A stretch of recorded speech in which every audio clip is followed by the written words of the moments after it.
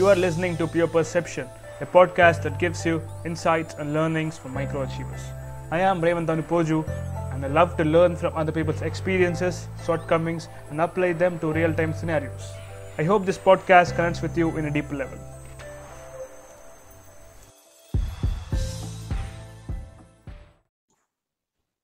Hi guys, welcome to episode number 5 part B. And ఈ ఎపిసోడ్లో ఇంకొంచెం డీటెయిల్గా తెలుసుకుందాం. సో తేజ, నా క్వశ్చన్ ఏంటంటే, how exactly the corona virus started? ఎక్కడి నుంచి స్టార్ట్ అయింది అండ్ ఎలా స్టార్ట్ అయింది? ఇప్పుడు చాలా మంది ఇండియాలో కూడా జరుగుతుంటుంది. అంటే ఒకప్పుడు జరిగేది, మనం యానిమల్స్ ని హంట్ చేసి తీసుకొచ్చి వాటిని ప్రాసెస్ చేసి లైక్ వాటి తోలు తీసి అలా తీసి మీట్ అమ్మడం, దాన్ని బుష్ మీట్ అంటారు. చాలా మంది ఇలాగా చంపి యానిమల్స్ ని చంపి తీసుకొస్తూ ఉంటారు. చైనాలో కూడా అలాగా వైల్డ్ లైఫ్ మార్కెట్స్ ఉంటాయి. ఎక్కడైతే వీళ్ళు మనం మామూలుగా ఎలాగైతే పౌల్ట్రీ అమ్ముతామో కోళ్ళని, అలాంటి మార్కెట్స్ లో వీళ్ళు అడవుల నుంచి చంపి తీసుకొచ్చిన వాటిని కూడా పెట్టి అమ్ముతారు. అందులో బ్యాట్స్ ఒకటి, పాంగోలిన్స్ ఒకటి, కొన్ని చోట్ల టైగర్స్ ని, ఇలాగా ఈ ఎగ్జాటిక్ ఆనిమల్స్ అనమాట. కొంతమంది వీటిని తింటారు, సో వాటిని తీసుకొచ్చి అమ్ముతారు. And it has been going on for quite some time. ఈ బ్యాట్స్ ని తినేది ఇండోనేషియాలో తింటారు, చైనాలో తింటారు. There are some south east Asian countries that eat. So bat as a meet form అని వికీపీడియాలో ఒక పెద్ద ఆర్టికల్ కూడా ఉంటుంది, people want to read. So ఈ బ్యాట్స్ లో అగైన్ కొన్ని స్పెసిఫిక్ బ్యాట్స్ లోనే, గబ్బిళాల్లో, అన్ని గబ్బిళాల్లో కాదు, మన ఇండియన్ గబ్బిళాల్లో కరోనా వైరస్ ఉంటుందో లేదో మనకు తెలియదు, ప్రాబబ్లీ వేరే వైరస్లు ఉండొచ్చు. కొన్ని గబ్బిళాల్లో, చైనాలో ఒక పర్టికులర్ ప్రావిన్స్ లో ఉన్న గబ్బిళాల్లో ఒక 5000 టైప్స్ ఆఫ్ వైరసెస్ ఉంటాయి. So different kinds of bats లో, కేవ్స్ లో ఉంటాయి, కానీ బాగా గుహల్లో అలాంటి చోట్ల ఉంటాయి. సో అగైన్ వాటిని మీట్ ఫామ్ లా కన్స్యూమ్ చేస్తారు కాబట్టి, వాటి మీట్ ని తింటారు కాబట్టి, ఆ మీట్ ని తెచ్చి ప్రాసెస్ చేస్తున్నప్పుడు మనం అంతా చేత్తోనే చేస్తాం అదంతా. సో ఆ మీట్ ని, వాటి తోలు తీయడము, వాటిని కట్ చేయడం, ఇవన్నీ అప్పుడు పాసిబుల్ గా ఒక హ్యూమన్ కి వచ్చి ఉండొచ్చు. So that's one source people are thinking. రెండోది ఏంటంటే, ఈ మామూలుగా ఏమవుతుందంటే, ఒక యానిమల్ నుంచి ఇంకొక యానిమల్ కూడా వైరసెస్ స్ప్రెడ్ అవుతాయి. పాంగోలిన్ అని ఒక యానిమల్ ఉంటుంది. అది ఎలా ఉంటుందంటే, మనం ఒక చిన్న ఉడుములాగా ఉండొచ్చు, చూడడానికి ఒక ఉడుములానో లేకపోతే ఒక ముంగిసలానో ఉంటుంది. సో ఆ పాంగోలిన్ అనేది ఎగ్జాటిక్ యానిమల్, అగైన్ చైనాలో ఉంటుంది. దాని ఫస్ట్ గబ్బిళం నుంచి పాంగోలిన్ కి వచ్చి, ఆ పాంగోలిన్ మాంసం హ్యూమన్ ని ప్రాసెస్ చేయడం వల్ల ఈ పాంగోలిన్స్ ని కూడా జనాలు తింటారు అక్కడ. అక్కడ దాని మీట్ ప్రాసెస్ చేస్తున్నప్పుడు అక్కడి నుంచి హ్యూమన్స్ కి వచ్చింది అని ఒక అంచనా ఉంది. But both of them trace back to bats. రెండు కూడా ఏం చెప్తాయంటే, బ్యాట్స్ నుంచి ఈ వైరస్ వచ్చింది, డైరెక్ట్ గా హ్యూమన్స్ కి వచ్చిందా లేకపోతే పాంగోలిన్ ద్వారా వచ్చిందా అనేది మనకు తెలియదు. ఇది చైనీస్ వైరస్ అనడం కరెక్ట్ కాదు, వెరీ రాంగ్. ఎందుకంటే అక్కడ ఉన్న వాళ్ళు ఈ థ్రెట్ గురించి ముందుగానే చెప్పారు. దాని సీక్వెన్స్ అన్ని అనలైజ్ చేశాక ఇది చైనా వాళ్ళు తయారు చేసింది కాదని చెప్పి scientific community, non Chinese scientific community, America వాళ్ళు, యూరోప్ వాళ్ళు చెప్పారు. So they declare that research papers లో దీన్ని ఎవరు తయారు చేయలేదు, అది యానిమల్స్ నుంచే డైరెక్ట్ గా వచ్చింది.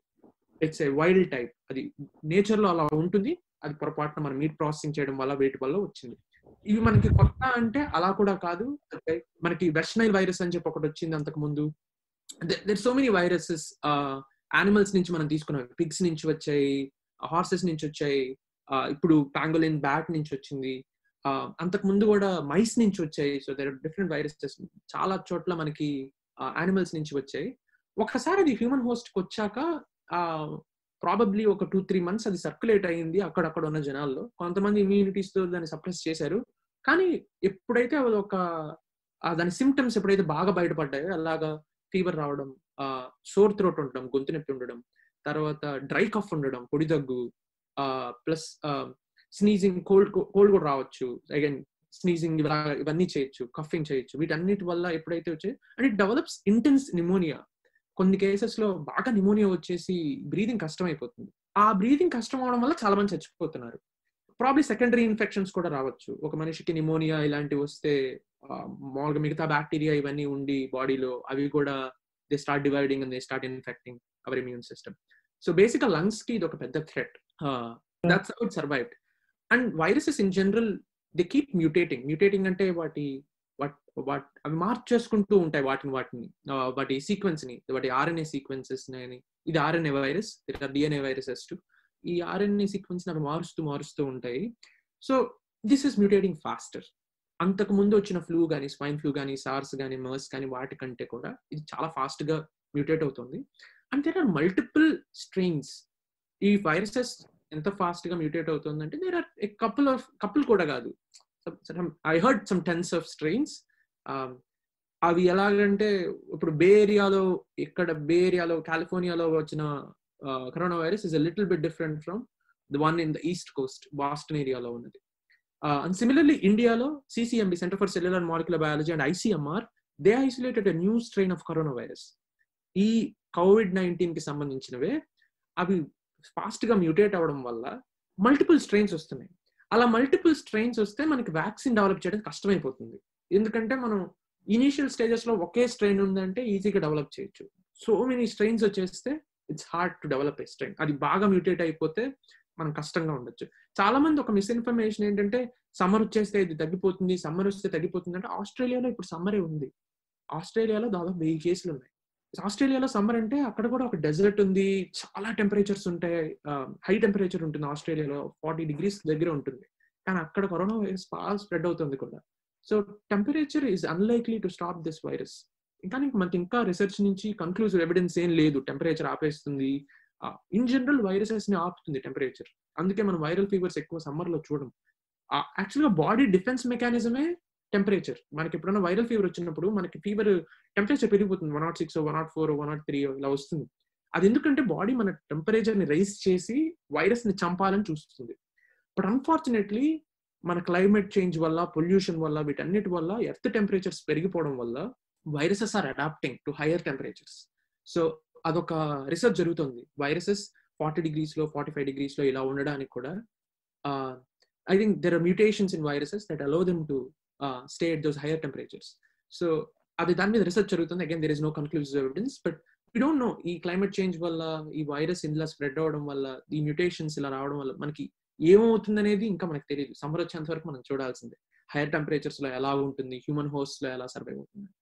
So adding to that, like ఇప్పుడు ఇది ఎగ్జాక్ట్లీ ఒకటేంటంటే one way to look at this virus is ఇప్పుడు it is something, it has something called as a lipid bilayer. Lipid అంటే ఎలాంటిదంటే ఆయిల్ లాంటి ఆయిల్స్ ఉంటాయి కదా, ఆయిల్ లాంటి ఫ్యాట్ మాలిక్యూల్ అది. ఓకే, అండ్ దాని లోపల it has some genetic code. So అదేం చేస్తుందంటే అది వెళ్ళి నీ హ్యూమన్ సెల్ మీద కూర్చుని వెంటనే it can inject that code in to your cell and it will start replicating that code and it will cause the cell to die once it has replicated enough. అప్పుడు అక్కడి నుంచి ఏమవుతుందంటే కొత్త copies వచ్చి వేరే సెల్స్ మీదకి వెళ్ళి మళ్ళీ ఆ కొత్త సెల్లో ఇంజెక్ట్ అయ్యి ఆ సెల్ని వాడి రెప్లికేట్ అయ్యి సెల్ని చంపేసి మళ్ళీ నెక్స్ట్ సెల్స్కి వెళ్తాయి. సో ఇప్పుడు ఈ పర్టికులర్ వైరస్ ఏం చేస్తుందంటే అది నీ లంగ్స్ లోకి ఎంటర్ అయ్యి నీ లంగ్స్ లో ఉన్న ఎండోథీలియల్ సెల్స్, అంటే అవి నీ లంగ్స్ లో అవుటర్ సెల్స్ ఉంటాయి కదా, వాటి మీదకి వెళ్ళి కూర్చుని ఇంజెక్ట్ చేస్తుంది. ఓవర్ టైం ఏమవుతుందంటే నీ లంగ్స్ లైనింగ్ డ్యామేజ్ అవ్వడం స్టార్ట్ అవుతాయి. as soon as this happens నీ బాడీ నీ ఇమ్యూన్ సిస్టమ్ రికగ్నైజ్ చేసి అక్కడికి వస్తుంది, సైట్ ఆఫ్ యాక్షన్ కి వచ్చి it will try to fight this virus. But what this virus does is starts sending your immune system into ఎలా అంటే నీ ఇమ్యూన్ సిస్టమ్ ని సడన్ గా ఒక ఫ్రెంజీలో పంపించేస్తుంది. అంటే it makes your immune system over react. In the process నీ immune system నీ lung లో ఉన్న సెల్స్ ని చంపడం స్టార్ట్ చేస్తుంది, హెల్తీ సెల్స్ ని కూడా చంపడం స్టార్ట్ చేస్తుంది, because your immune system just goes crazy. అప్పుడు దాని వల్ల ఏమవుతుందంటే నీ లంగ్ లో ఉన్న లైనింగ్ చాలా డ్యామేజ్ అవుతుంది, పర్మనెంట్లీ డ్యామేజ్ అవుతుంది. దానివల్ల ఏమవుతుందంటే 2 possibilities ఇక్కడ. Suppose your immune system is not able to over power, eventually అది it will completely eat through your lungs linings and your inner cells will be exposed. నీకు ఫెబ్రోసిస్ అని వస్తుంది. అంటే ఏంటంటే నీకు అక్కడ ఫైబ్రస్ టిష్యూ ఫామ్ అయ్యి నీకు బ్రీతింగ్ డిఫికల్టీ స్టార్ట్ అవుతాయి. ఓకే, ఇప్పుడు దానివల్ల ఇప్పుడు అక్కడతో ఆగి suppose if your immune system somehow overpowers the virus, you will still have lung damage for quite some time and it will take some time to recover. Now, okay, if you go beyond that and once your inner cells are exposed, the bacteria in your lungs can start infecting your lungs inner cells. There's something called as alveoli. Alveoli are sacs in the lungs that help with capturing the oxygen and like transferring it to the blood. And అక్కడ నీకు ఈ bacteria వచ్చి ఏం చేస్తాయంటే generally మామూలుగా if you're healthy person your immune system is strong enough to keep this bacteria under control. But once it is fighting the virus and the virus has damaged the the lining of your lung, these bacteria can now start infecting the inner cells of your lung. అక్కడ అవి ఏం చేస్తాయంటే అవి అక్కడ వచ్చే nutrients అన్నింటినీ observe చేసుకుని it starts producing water. That's one of the reasons you start having pneumonia. And that is one path that it can take. In another case, what happens is, if you don't have complete damage of your lungs linings, you will still be left with some respiratory problems post the disease. And the third and the best case scenario is if your body is able to fight it off in the initial stages where it is still at the beginning of destroying your lungs linings. So Nikila, 3 possibilities ఉన్నాయి, and depends on how strong your immune system is and where it is able to intervene. And that's the reason if you're immune compromised, నీకు అదేమవుతుందంటే it's too late before your immune system is able to fight the virus, and by that time the virus has almost eaten through your your lung, the endothelial cells in your lung. Right. So adding to what Somu said, Somu thanks for the explanation. చాలా బాగా చెప్పారు.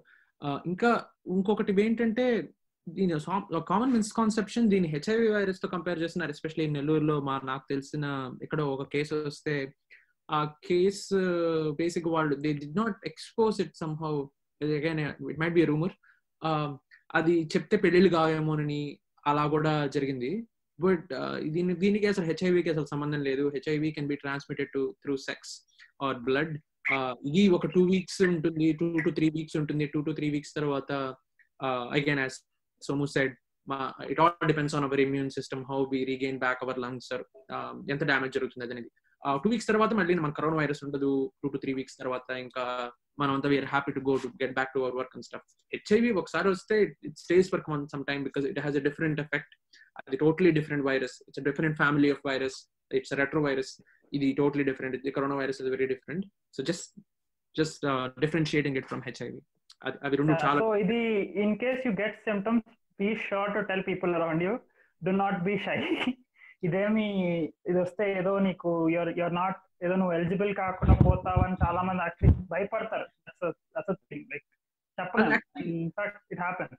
And యాక్చువల్గా చెప్పాలి. మనకి ఇలాంటిది వచ్చి మనకి okay నాకు వైరస్ వచ్చిందంటే it's good to tell people, మాకు వచ్చింది, సో మీరు దూరంగా ఉండండి, ఒక 2 weeks నాకు టైం ఇస్తే I'll be okay, I'll be normal అనేది చెప్పాలి. లేకపోతే వాళ్ళకు కూడా వస్తుంది. And again one thing that made me really sad was, ఎవరు స్విట్జర్లాండ్ నుంచి వచ్చారు అంతకు ముందు ఎర్లీ మార్చ్ లో. Again the person did not no, he did not show symptoms.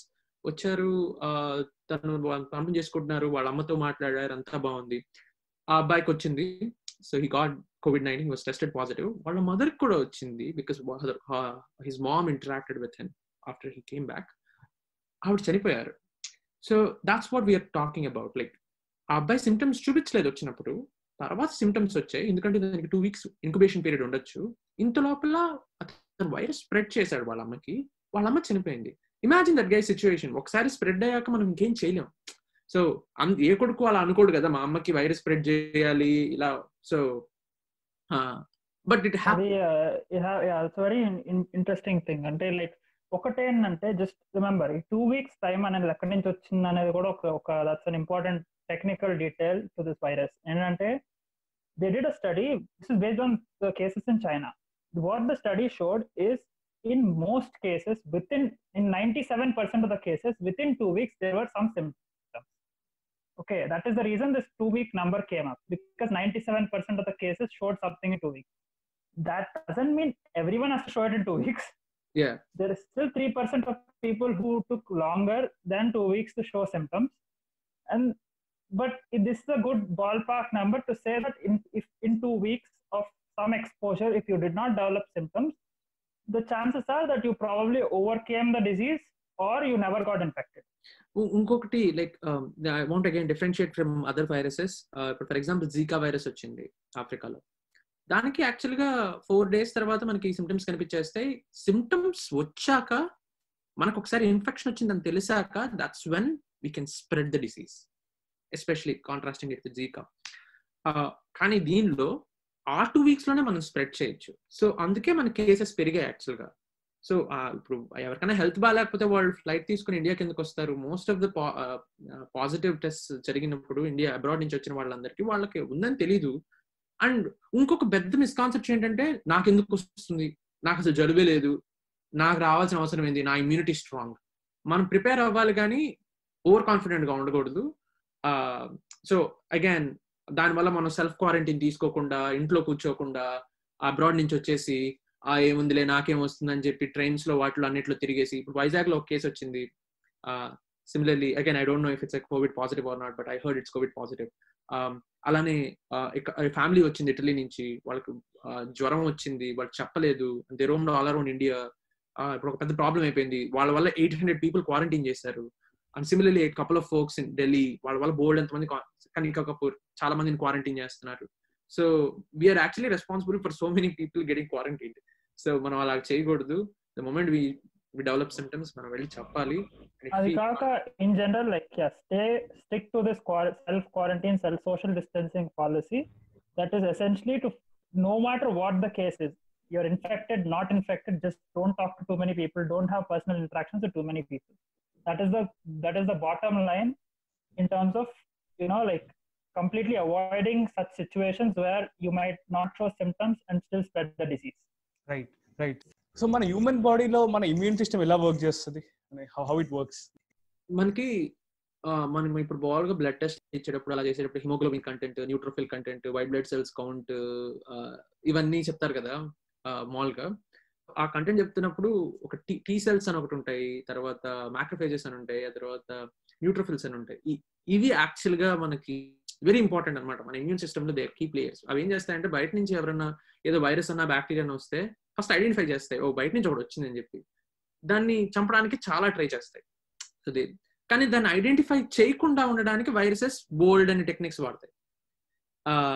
So మన ఇమ్యూన్ సిస్టమ్ రికగ్నైజ్ చేయకుండా ఉండడానికి వైరసెస్ దగ్గర టాక్టిక్స్ ఉంటాయి, వైరసెస్ ని రికగ్నైజ్ చేయడానికి ఇమ్యూన్ సిస్టమ్ కి టాక్టిక్స్ ఉంటాయి. అందుకే రెండు మన human body over time evolve అవుతూ ఉంటుంది.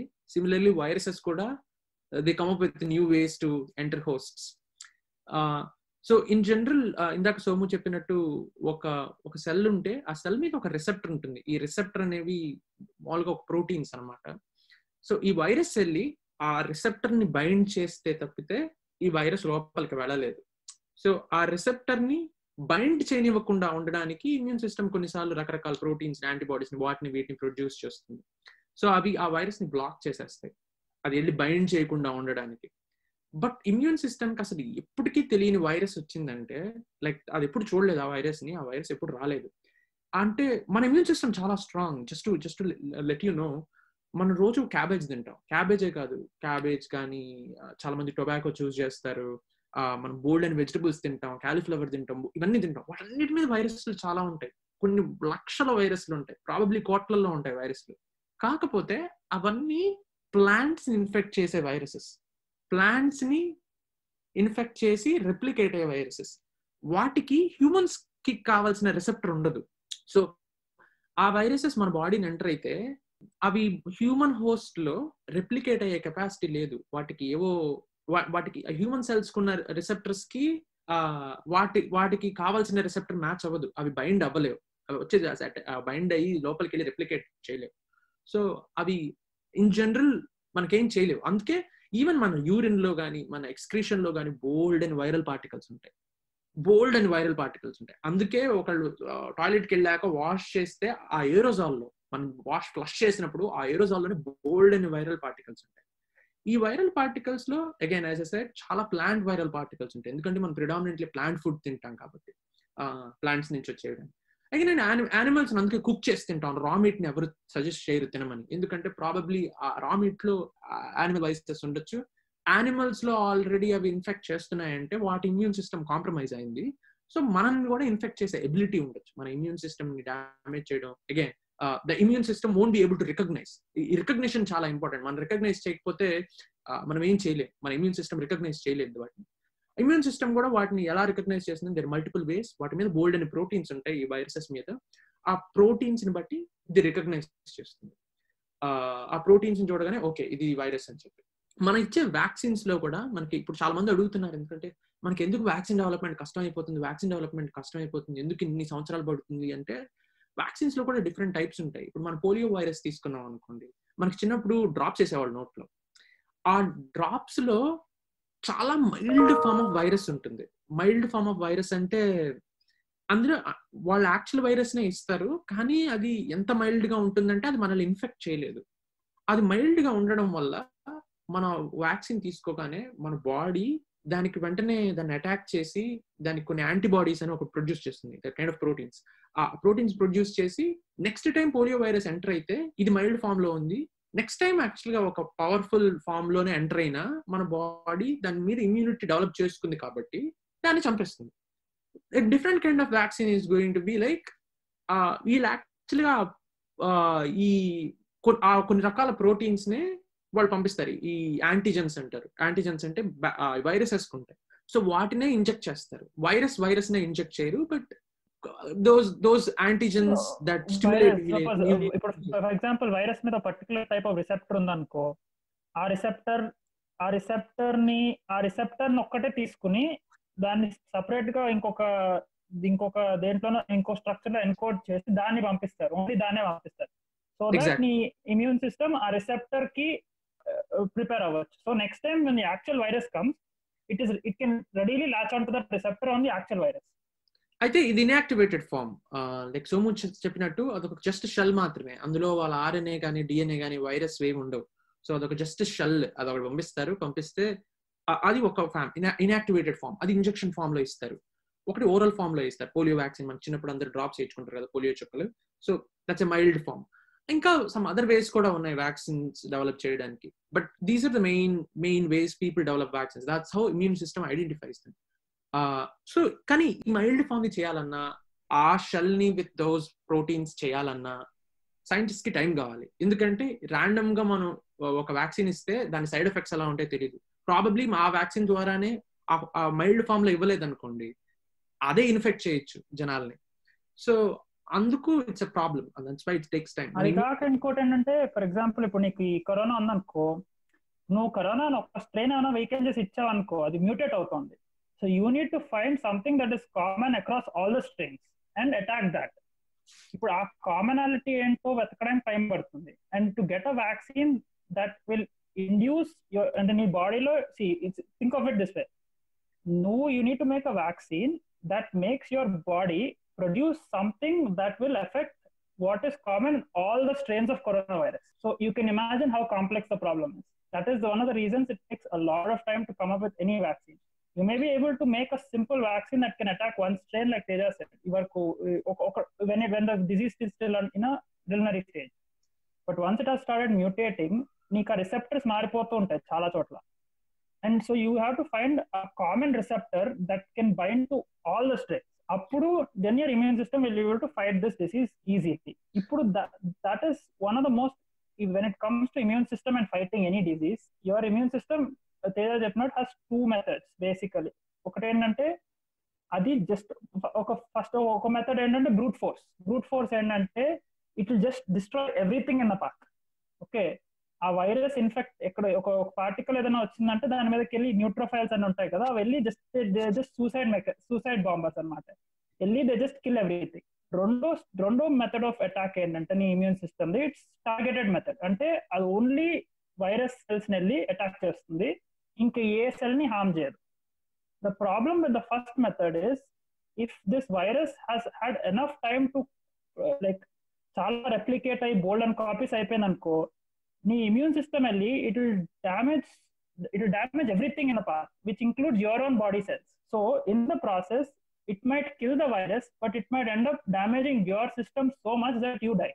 Alanti situation lo, if you have a specific if your immune system is able to develop a specific weapon for that virus, which takes a lot of time, because ఇప్పుడు ఇలాంటి కేసులు ఏమవుతుందంటే ఒక weapon develop చేస్తుంది, అది వచ్చి attack చేసే లోపల ఈ వైరస్ మ్యూటేట్ అయిపోతుంది, అప్పుడు it's no longer effective. So your body takes a lot of time to generate that perfect weapon which is able to bind to any mutation. At the same time, it should not kill your own cells. That requirement meet చేయడానికి నీ బాడీకి time పడుతుంది, ఒక vaccine చేయడానికి time పడుతుంది. అందుకే ఈ ఇంత గోల. And that's one of the reasons. ఇప్పుడు ఏంటంటే, suppose you produce a vaccine like Teja said, that is able to attack all the strains, but it in turn అదేమో వెళ్ళి నీ సెల్స్ లో ఒక సెల్ లోకి వెళ్ళి బైండ్ అయ్యి దాన్ని చంపేస్తుంది అనుకో, సైడ్ ఎఫెక్ట్స్ వస్తాయి. ఇప్పుడు ఫర్ ఎగ్జాంపుల్ ఈ కరోనా వైరస్ నువ్వు ఒక వ్యాక్సిన్ తయారు చేసావు which is able to bind to all the strains, but at the same time it will go bind to some cells in your kidney and your kidney will fail. అప్పుడు ఏం చేస్తాం? So that balance, striking that balance is what takes a lot of time and lot of testing. And ఆ vaccine కూడా they need to develop it, they need to test it on every age group. ఇప్పుడు most vulnerable age groups ఉన్నారు కొంతమంది, and similarly immuno compromised ఉన్నారు, వాళ్ళ మీద కూడా పనిచేయాలి. అప్పుడే అది యూనివర్సల్ వ్యాక్సిన్ అవుతుంది. అది అలా చేయలేనప్పుడు there is no point. So మనకి ఇప్పుడు ఒక్కొక్కరికి ఒక్కొక్క వ్యాక్సిన్ అప్పుడు డెవలప్ చేయలేడు కదా, ఇట్స్ వెరీ హార్డ్. అండ్ ఒక్కొక్క ఏజ్ గ్రూప్ కూడా ఒక్కొక్క vaccine probably చేయొచ్చేమో, but again people have different allergies, people have very immuno compromised body types, so మనకి తెలియదు. సో అందుకని వాళ్ళు దానికి టైం పడుతుంది. And we have all the techniques, మనకి అంతా రీసెర్చ్ ఉంది, మనకి దాని గురించి కంప్లీట్ గా తెలుసు, దాని ఎలక్ట్రాన్ మైక్రోగ్రాఫ్స్ కూడా వచ్చేసాయి, అన్ని తెలుసు, దాంట్లో ఏం ప్రోటీన్స్ ఉన్నాయి, ఎంత ఫాస్ట్ గా డిటెక్ట్ చేయగలం, బోల్డ్ అనే టెక్నిక్స్ ఉన్నాయి. But they need time. ఆ టైం మనం మాత్రం ఇవ్వగలం, అది స్ప్రెడ్ చేయకుండా ఇంట్లో కూర్చుంటే. ఆ టైం వాళ్ళకి ఇవ్వలేకపోతే we have to see lot of casualties. So నాకు ఇంకో క్వశ్చన్ ఏంటంటే, మనం ఈ డెడ్లీ వైరస్ ని ఎట్లా కంటైన్ చేయొచ్చు? అంటే మన బాడీలోకి లైక్ వచ్చేయకుండా ఆర్ ఎల్స్ ఇన్ఫెక్ట్ కాకుండా మనం తీసుకోవాల్సిన ప్రికాషన్స్ ఎలాంటివి ఉంటాయి? So in general first listeners కి ఒక డిఫరెన్షియేషన్ ఇద్దాం అనుకుంటున్నాను, వైరస్ కి బ్యాక్టీరియాకి. సో వైరసెస్ ఏంటంటే, ఫస్ట్ బ్యాక్టీరియా గురించి చెప్దాం. Bacteria is a living cell. అది లివింగ్ సెల్ కి కొన్ని డెఫినేషన్స్ ఉంటాయి. అందులో మోస్ట్ ఇంపార్టెంట్ డెఫినేషన్ ఏంటంటే, అది ఎనర్జీ ప్రొడ్యూస్ చేసుకోగలగాలి. రెండోది, దానంతట అదే రిప్రొడ్యూస్ అవ్వాలి. ఇప్పుడు ఫర్ ఎగ్జాంపుల్ 1 2గా మారి, 2 4గా మారి, 4 8గా మారి, అలాగా. So it keeps dividing. So అది లివింగ్ సెల్. సో దాని కాపీస్ నాకు చేసుకోగలదు. వాటిని లివింగ్ సెల్స్ అంటారు. వైరసెస్ అలా చేయలేవు. Viruses just cannot divide by themselves. వాటంతట అవే viruses divide అవ్వలేవు. They need someone to host them. For example ఎలా అంటే, ఒక వైరస్ ఒక బ్యాట్ లో ఉంటేనో, లేకపోతే ఒక హ్యూమన్ లో ఉంటేనో, లేకపోతే ఒక హార్స్ లో ఉండేనో, ఒక డాగ్ లో ఉంటేనో, లేకపోతే ఏదో ఒక దానిలో ఉండాలి, ఒక యానిమల్స్ లో. కొన్ని వైరసెస్ బ్యాక్టీరియాలను కూడా ఇన్ఫెక్ట్ చేస్తాయి. సో ఆ బ్యాక్టీరియా వాటిని హోస్ట్ గా వాడుకొని డివైడ్ అవుతాయి. సో వైరసెస్, ఇప్పుడు ఫర్ ఎగ్జాంపుల్ నా స్మార్ట్ ఫోన్ మీద వైరస్ ఉంటే అది డివైడ్ అయిపోతుందేమో, లేదా నా బాడీ మీద వైరస్ ఉంటే అది డివైడ్ అయిపోతుందేమో, లేకపోతే నా క్లోత్స్ మీద కానీ, కార్డ్ బోర్డ్ మీద కానీ, బ్యాగ్ మీద కానీ డివైడ్ అయిపోతుందంటే ఇట్స్ మిస్కాన్సెప్షన్. వైరసెస్ అలా డివైడ్ అవ్వవు. వైరసెస్ కి ఏదో ఒకటి కావాలి. వైరసెస్ కి ఒక హ్యూమన్ సెల్ కావాలి. ఇప్పుడు ఫర్ ఎగ్జాంపుల్ కరోనా వైరస్ కి హ్యూమన్ సెల్స్ కావాలి. అది లోపల ఉన్నప్పుడు మాత్రమే డివైడ్ అవుతుంది. లోపల లేనంత వరకు అది డివైడ్ అవ్వదు. కానీ it can stay స్టేబ్లీ for hours. For example research ఏం చేస్తుందంటే, గాల్లో ఒక 3 గంటలు ఉండగలదు, కార్డ్బోర్డ్ మీద 24 అవర్స్ ఉండగలదు, స్టెయిన్లెస్ స్టీల్ మీద 2 days ఉండగలదు, ప్లాస్టిక్ మీద 4 days ఉండగలదు. So it can stay active. For example మన స్మార్ట్ ఫోన్ మీద చాలా మంది మనం స్క్రీన్ గార్డ్ చేస్తాం కదా, అవన్నీ డెఫినెట్లీ ప్లాస్టిక్. సో ఆ స్క్రీన్ గార్డ్ మీద టెంపర్డ్ గ్లాస్ కానీ వాటి మీద it can stay for days. అందుకని వాటిని మనం సోప్ తో కానీ డిస్ఇన్ఫెక్టెంట్ తో కానీ వైప్ చేస్తూ ఉంటాం. బ్యాక్టీరియా వాటిని సోప్ తో క్లీన్ చేస్తే కొన్నిసార్లు పోవు, కానీ వైరస్ డెఫినెట్ గా పోతుంది. I think Somu can speak more about that. ఇది inside your body, it's a lethal dividing machine. Okay, like it just goes on rampage and does so much damage. But outside your body, think of it like an oil drop, a micro oil, చిన్న oil drop లా ఆలోచించు. ఇప్పుడు suppose ఈ ఇంట్లోనే ఒక table మీద ఒక oil చుక్క పడిందంటే అది ఎన్ని రోజులు ఉంటుంది అలాగా? నువ్వు క్లీన్ చేయకుండా అంటే it can actually stay for a very long time కదా. But at the same time oil drop, will it increase or decrease in size? No, it will stay the same almost, unless it so ఇప్పుడు నువ్వు ఒక oil drop ని ఎలా deal చేస్తావు? దాన్ని ఒక soap తోనో, లేకపోతే some sort of surfactant like sanitiser, disinfectant wipes, ఇలాంటివి ఏమైనా వాడితే వాటితో నువ్వు ఎలా క్లీన్ చేస్తావో, essentially all the surfaces you need to clean it in a similar manner. And as long as it doesn't enter your body and you keep all these surfaces clean by wiping them, alcohol antaru. Alcohol enduku panchestundante, this is something that's coming up. People are like, alcohol works in cleaning this up ani. Simple, alcohol essentially dissolves it. ఇప్పుడు నీకు కొన్ని lipids oil molecules alcohol లో dissolve అవుతాయి. And corona virus is one such thing it's dissolved in alcohol. But that doesn't mean alcohol is the only thing in which it dissolves. నీ soaps are strong enough surfactants to dissolve it. Most of the soaps that you use, hand washes, hand sanitizers, disinfectants, surface cleaners, అన్ని పనిచేస్తాయి. Okay, it's just that నువ్వు అదొకటి keep that out side. Just because it works doesn't mean you can drink these. నువ్వు soap నీళ్ళు కానీ alcohol ఎక్కువ తాగితే కానీ that doesn't kill the virus inside. It helps kill it on the surface as long as it's inactive. Adding to what Somu said, మన soaps లో చాలా surfactants ఉంటాయి. మన షాంపూ బాటిల్స్ తీసుకున్నా, సోప్ బాటిల్స్ తీసుకున్నా, SDS ఉంటుంది, సోడియం డయోడోకాల్ సల్ఫేట్, లేకపోతే చాలా ఉంటాయి. బోల్డ్ అని అక్కడ ఉండేవన్నీ సర్ఫెక్టెంట్స్. మనకి ఫోమ్ రావడానికి షేవింగ్ క్రీమ్ లో కూడా బోల్డ్ అంత ఫోమ్ వస్తుంది. సర్ఫెక్టెంట్స్ లేకుండా ఫోమ్ రాదు. మన టూత్ పేస్ట్ లో కూడా బోల్డ్ అంత సర్ఫెక్టెంట్స్ ఉంటాయి. ఈ సర్ఫెక్టెంట్స్ లిటరల్ గా ఏం చేస్తాయంటే దే రిప్ అపార్ట్. ఈ వైరస్ పార్టికల్ ని దే జస్ట్ రిప్ అపార్ట్, వచ్చేసి ఆ ప్రోటీన్స్ అన్నిటిని డిసెసెంబుల్ చేసేస్తుంది. నేను చెప్పినట్టు virus is not a living form. దానిలో కొన్ని ప్రోటీన్స్, కొంత DNA ఆర్ RNA ఉంటుంది. ఆ తర్వాత అవన్నీ కలిసి ఒక లిపిడ్ బైలేయర్ ఫామ్ అయ్యి కొన్ని వాటికి లిపిడ్ బైలేయర్స్ ఉంటాయి, కొన్ని వాటికి ఉండవు, కొన్ని వైరసెస్ కి. కానీ కరోనా వైరస్ కి ఉంది. అవన్నీ కలిసి ఉంటాయి. జస్ట్ ఎలా అంటే ఒక బాల్ పగిలిపోతే ఆ బాల్ ని తీసుకొచ్చి మన పీసెస్ అతికిస్తే ఎలా ఉంటుందో అలానే ఉంటుంది కరోనా వైరస్. దానంతట అది రిప్లికేట్ అవ్వలేదు. బట్ అగైన్ మనం సోప్ తో ఒకసారి సర్ఫేస్ ని కడిగామంటే గట్టిగా, ఆ సోప్ లో ఉన్న సర్ఫెక్టెంట్స్ ఏం చేస్తాయంటే దాన్ని జస్ట్ రిప్ దెమ్ అపార్ట్, పగలగొట్టేస్తాయి అంతే. అది ఇంకేం చేయలేదు. That's it. Yeah. So we'll conclude this episode on a precautionary note. So first thing, do your research. Me research మీరు చేసుకోండి, రీసెర్చ్ చేసి డెసిషన్ తీసుకోండి ఏదైనా. ఓకే, నెక్స్ట్ ఎఫెక్టివ్ యాక్షన్ చేయండి అండ్ ఓవర్గా ఏం చేయకండి. Don't over do stuff. Last thing, stay calm ఉండండి అండ్ మీరు చేయాల్సింది మీరు చేయండి. Next, adjust your plans. మీ ప్లాన్స్ని మీరు అడ్జస్ట్ చేసుకోండి అండ్ న్యూ ఇన్ఫర్మేషన్ వస్తే దాని ప్రకారం చూడండి. And only trust verified sources like WHO కానీ CDC కానీ ఇలాంటి సోర్సెస్ ట్రస్ట్ చేయండి. అండ్ వాట్సాప్ ఫార్వర్డ్స్ ఇవన్నీ don't just blindly believe it, and stay home, stay safe, stay calm. Thank you guys.